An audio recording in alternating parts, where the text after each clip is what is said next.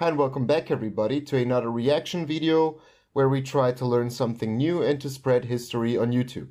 So today we're going to react to the video called Talvisota, the Winter War from the channel Sabaton History. As always, the original video is going to be in the description below. Go give them a like and a view. So it's a topic that I really like, and I researched a lot during my studies, and it's about the war between the Soviet Union and Finland.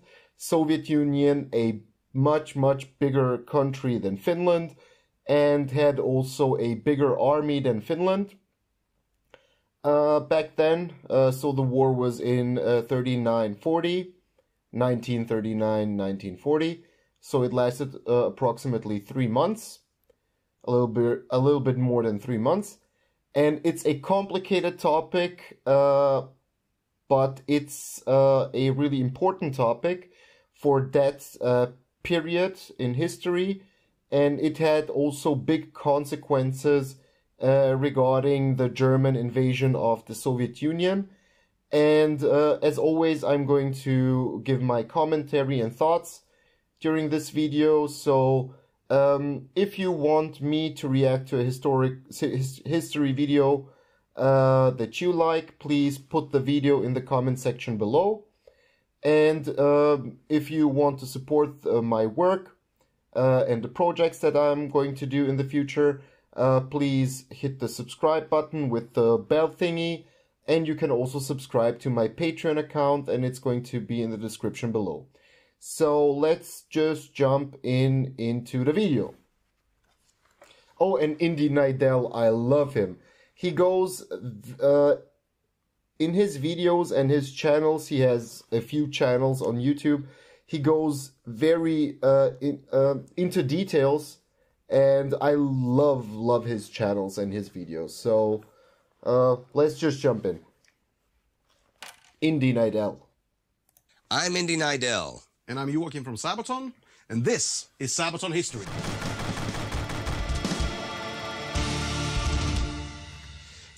And this is actually my first time that I'm watching a video from this channel. And cool intro. The Soviet Red Army invaded Finland in late 1939, and the Winter War had begun. The Soviets thought the war would be over in a matter of weeks, if not days, but they were wrong, as the Finnish defenders surprised the world with their tenacity. And our song Talvisota is a tribute to Finnish Sisu. What does Talvisota mean? If there's any Finn that's watching, please translate Talvisota. And if I pronounce something incorrectly, please don't kill me. I am from a totally other language family group, so the Slavic one, South Slavic, so please don't kill me if I pronounce something incorrectly.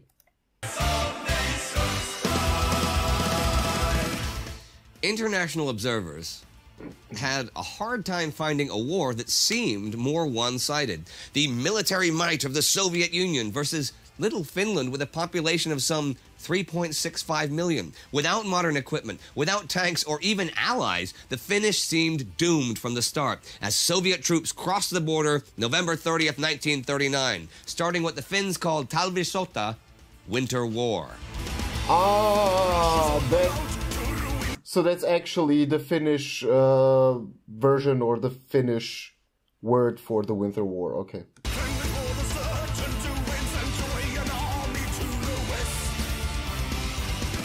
Finland had a troubled history with Russia. Its declaration of independence from the Russian Empire in December 1917 led to a brutal civil war between the right-wing whites and Bolshevik Reds. Yeah. This was also a cultural war in which the Finnish nationalistic elements fought against the supporters of Russian influence. This resentment lingered in the Finnish conscience well into the late 1930s, when war again loomed across the European continent. And also one of the leaders of the White Army, so the ones who wanted to separate from the Russians, was Gustav Mannerheim. He's probably going to mention him. And he would lead the Finnish army during the Winter War, so during the Talvisota.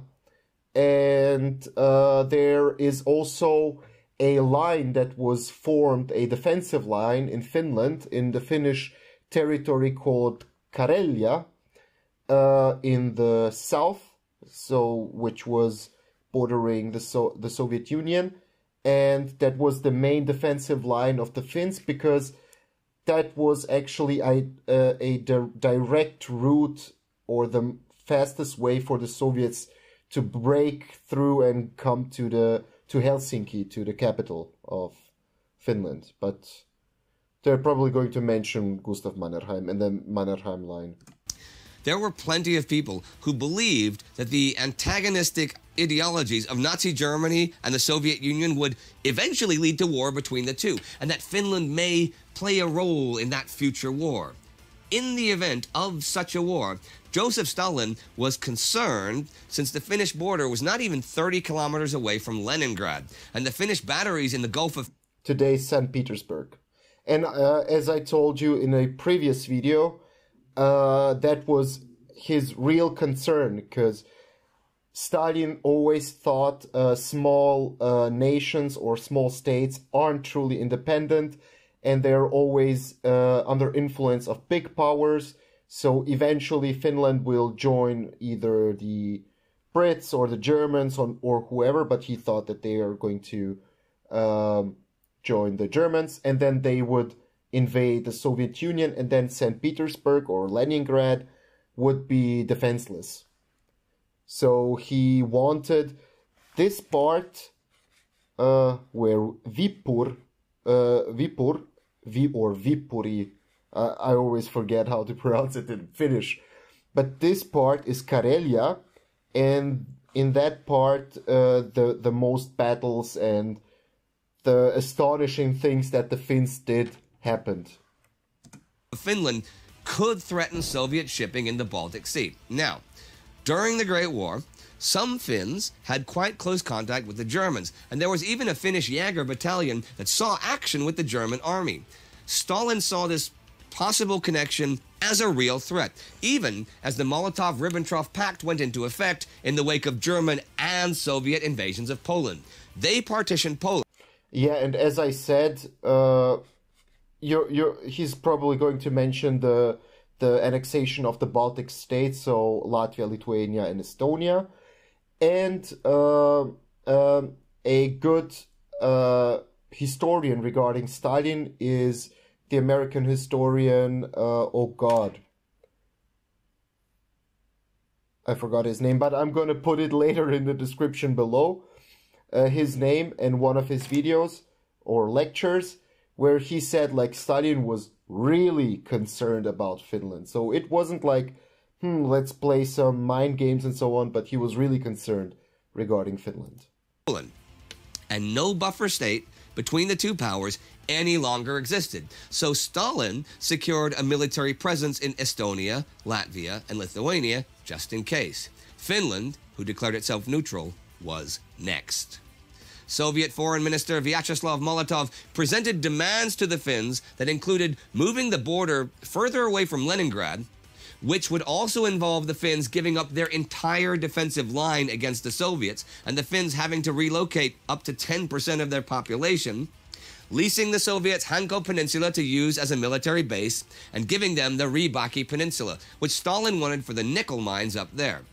I talked about all of this week by week on my World War II channel, where you can get all of the details. But long story short, the Finns said, no way, and the Red Army invaded Finland at points along the entire border. Winter had already begun, and it would become...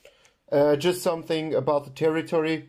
As I said, Stalin was sincere. He really wanted that territory to defend himself. But because of his reputation, the Finns didn't trust him. So they thought if they give up their defensive lines, as you saw on the Karelia part of Finland, then they would be defenseless. Plus, Stalin had such a reputation that that they thought that he's going to just conquer them.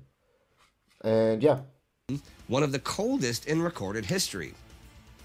Baron Field Marshal Carl Gustav Emil Mannerheim came out of retirement to take overall command of the Finnish army and knew that the key to the defense of Finland was the Karelian Isthmus, the narrow strip of land between the Gulf of Finland and Lake Ladoga.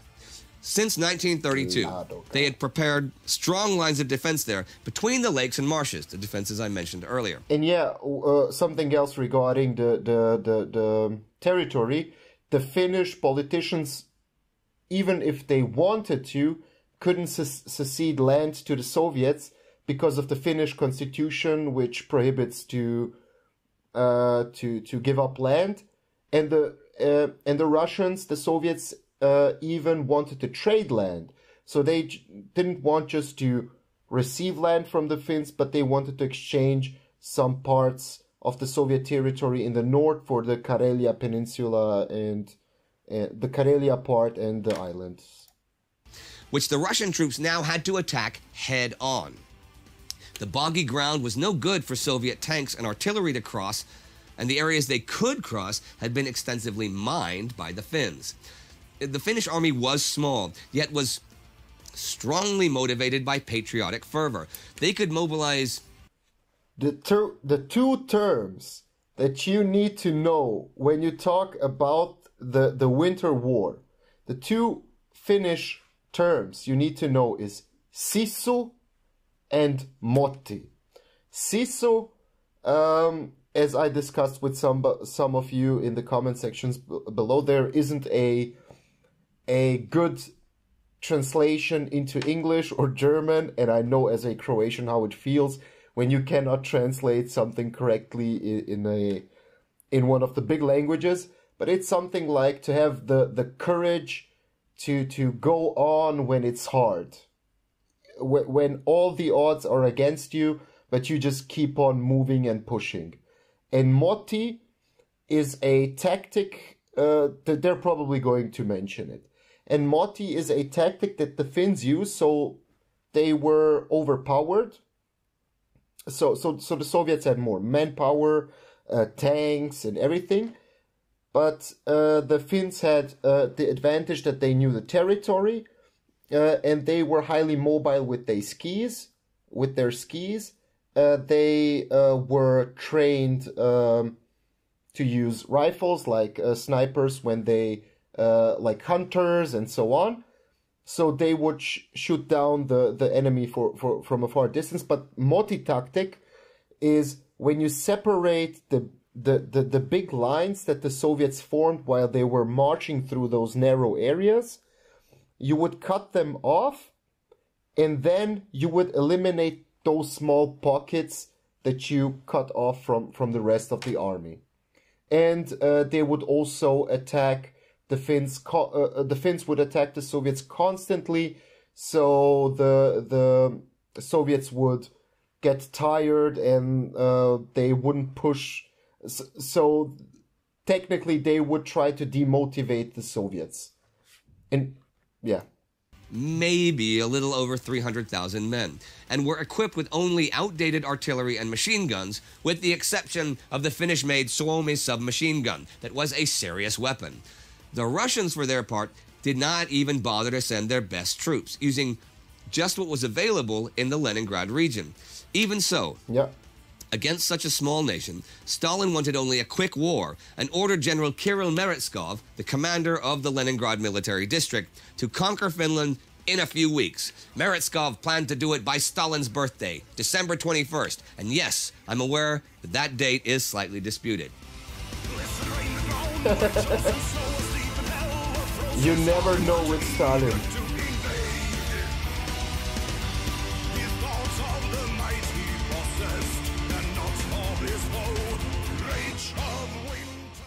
Meretskov would make a two-pronged attack to break the Mannerheim defense line. One force heading straight over the Karelian Isthmus, and another force making a wide swing around Lake Ladoga to outflank the Finnish.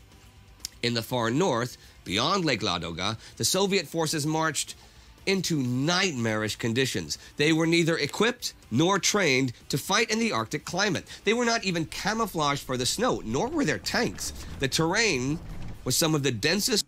Yeah, that was one of the bigger problems for the Soviet Union, because their army, so it was winter and everything was white except the Russian army, so the tanks and the soldiers who were visible from afar, but the Finnish soldiers were actually, and of course the Soviet soldiers didn't have warm jackets and so on, so they would freeze more easily also in that climate. But the Finnish army was equipped with white jackets, so they would be practically invisible. And as I said, they were good sharpshooters, so they would just drive with the skis, kill one or two of the Soviet troops, and then retreat. And one of the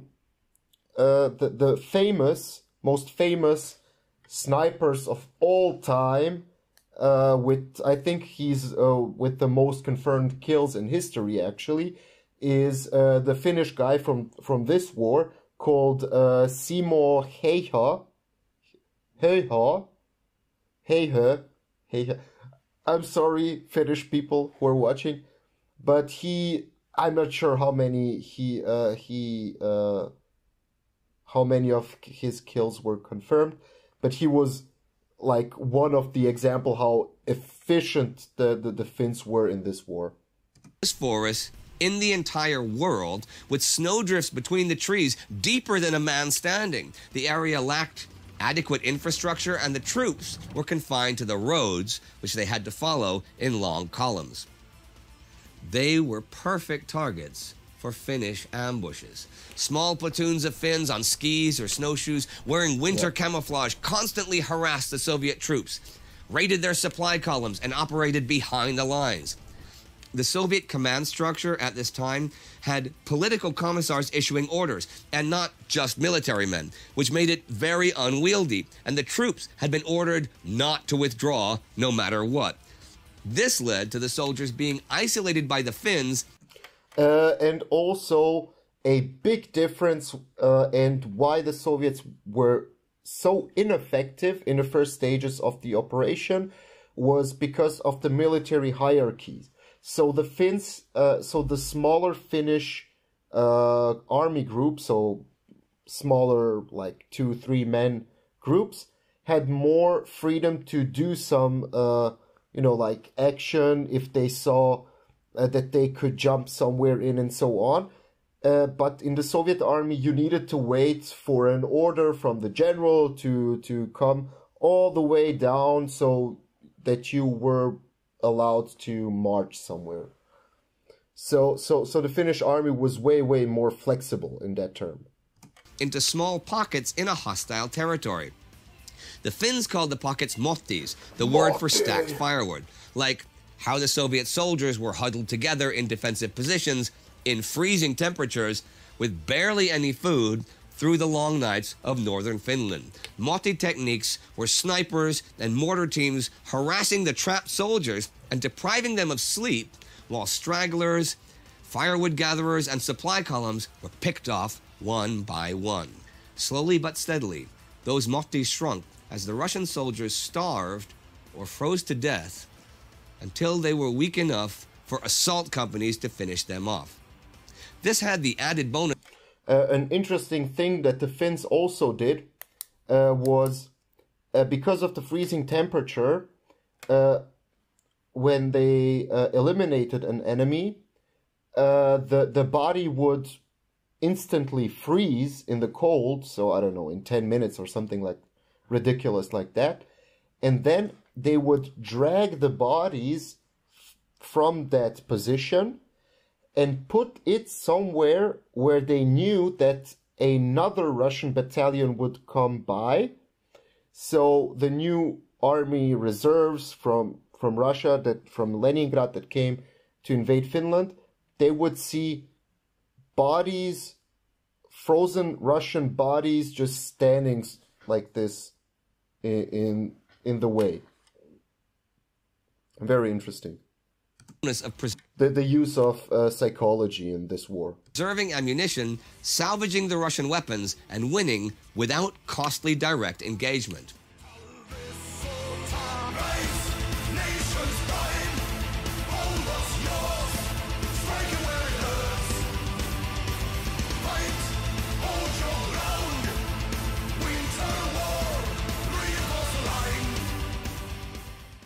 The Finnish defenses of the Mannerheim Line were strong, and that, together with the knowledge of the terrain and with having skilled NCOs trained in small group tactics, they could outmaneuver the Soviets, even heavily outnumbered.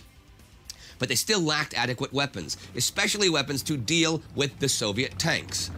And one way was to sneak up to a tank and throw an explosive cocktail of gasoline, kerosene, and tar at it, hoping to ignite the machinery. They named it the Molotov cocktail after the Soviet foreign minister. He had said that the Soviet bombers would only drop food supplies, not bombs. When bombs were, in fact, dropped, they were called Molotov bread baskets. Molotov cocktails had, in fact, been used earlier in the Spanish Civil War, but it was here they got their name. Yeah, that's also a, let's call it fun fact, that the Molotov cocktail was actually invented during the Spanish War, and not in Finland, but they gave it the name.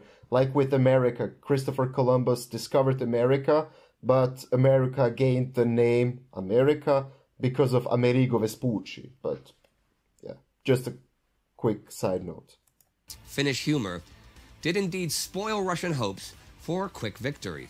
Soviet high command grew frustrated with the lack of progress, but this came to a large degree from insufficient skills in organization and coordination between the Russian forces. Even though they had a big advantage in armor, artillery, and aircraft, they could not combine arms efficiently. The more mobile Finns could thus react to each threat separately and concentrate their small forces on where the Soviets Yeah, imagine this. To each threat separately and concentrate their... Imagine you're fighting against someone like this who you can barely see 100 meters from you, and somebody from somewhere is shooting at you. This war is really interesting, because also this war showed all the weaknesses of the Soviet Union, because everybody in the world was saying, yeah, the Soviet Union has such a big army, tanks and whatever. But this war actually showed that showed a lot of weaknesses from the Soviet Union, and which also indirectly motivated Germany to invade the Soviet Union. Small forces on where the Soviets attacked next. Throughout December 1939, the Finns consistently and devastatingly defeated the Red Army. But in the long run, they could not hope to beat the entire USSR's military. Help from other nations was often promised but rarely delivered, though volunteers from all around the world arrived and in many cases fought. With Semyon Timoshenko and Georgy... the most help, as far as I know, the most help that the Finns received was from the Swedes. So Sweden was officially neutral during the whole Second World War, and also neutral during the Winter War. But as there are a lot of family relations between Finns and Swedes, and a lot of businesses, and I think that in Finland there is also a small Swedish minority or something like that. But actually a lot of volunteers from Sweden, I don't know how, but the number is in thousands, but a lot of Swedish volunteers joined the Finnish army to also fight on their side against the Soviets. Zhukov, now in charge as 1940 began, the Red Army underwent a period of retraining for Winter War and using combined operations. By mid-February, the Mannerheim Line was broken, and in the early hours of March 13, 1940, Finland and the USSR signed the treaty that ended Talvisota. Talvisota.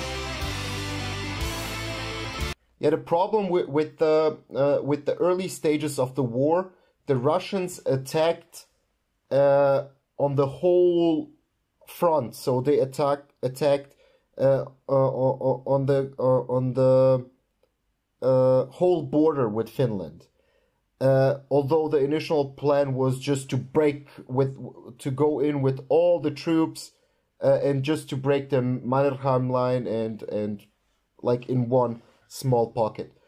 But eventually they decided to switch the tactic and to attack, like to concentrate their forces on one point and pressure that one point and break that one point. And they The Soviets succeeded. gained all the concessions they had asked for and more, but at what cost? The Finns had lost some 25,000 killed and maybe another 50,000 wounded, over 2% of their population in just 105 days.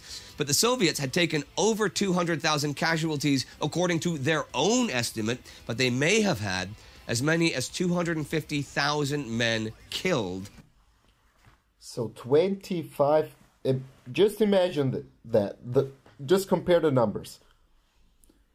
25,000 casualties plus approximately 50,000 injured, so it's 75,000, compared to 200 to 250,000 casualties, and we don't even know how many were wounded. Not even counting the wounded.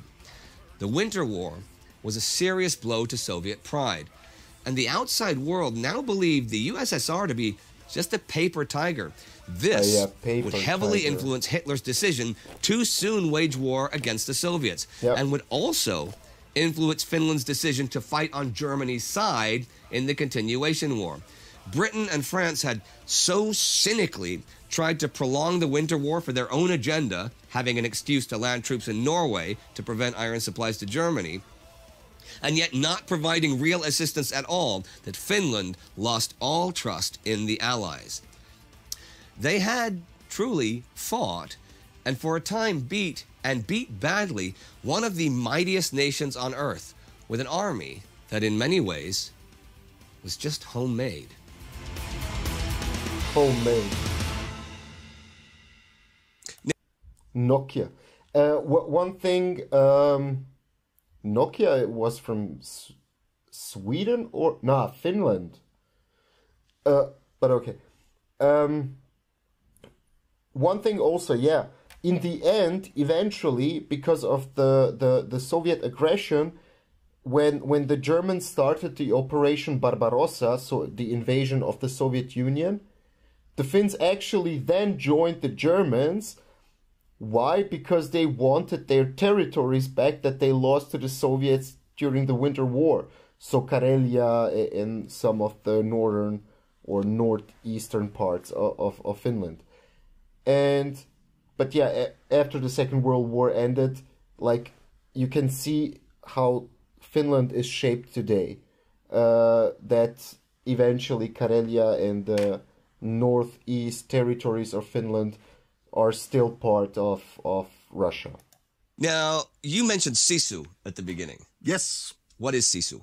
Well, I guess it's a mentality Finns have, resilience, hardiness, and it's quite impressive, actually. Well, I mean, you cannot Once again, remember, sisu and motti. fault them for their bravery in No, the Winter War. absolutely not. Nobody can do that. And that's interesting because Finland, their national character, I mean, everything's a generalization, but that sisu mentality, and there's also the heavy metal thing too. Yeah, actually, one of the few places in the world where heavy metal is not a small subgenre, you know? It's not the extra thing that the weirdos No. listen I to. mean, there are metal bands, Finnish metal bands, that will whip Madonna off the charts, if they release an album. That's pretty cool. So all you metal bands out there in the world, go to Finland. Yeah, get your asses over there. But you guys, how often do you guys play in Finland? Not enough. Yeah, but it's so close to Sweden. Yeah, and it took us a while to get there as well. I mean, I think we'd been going on for like 8 or 9 years as a band before we actually made it to Finland. Wow. Which is kind of weird because we'd been, all over Europe at that point. But And not to the Finland. boat to Finland is so easy. Yeah. Well, that's the first time that we really hung out after the planning session was on the boat to Finland. Yes, Yeah. on the boat to Finland. Like John F. Kennedy comes back, here's a gun, look, take it of you, man. On the boat to Finland, they serve a lot of cocktails. Oh, yes, they do. Now, you have a special cocktail. Yes, a very, very special one. One served for Mr. Molotov, actually. one of the actual original Molotov cocktails from the Winter War. Yes. That was not exploded or something. It was made from these Jalovina bottles. I think that's fantastic. Wow. With the whole Yeah, we have a blender. lot of stuff like that in our rehearsal space. I guess we'll bring it for the show sometime, some stuff.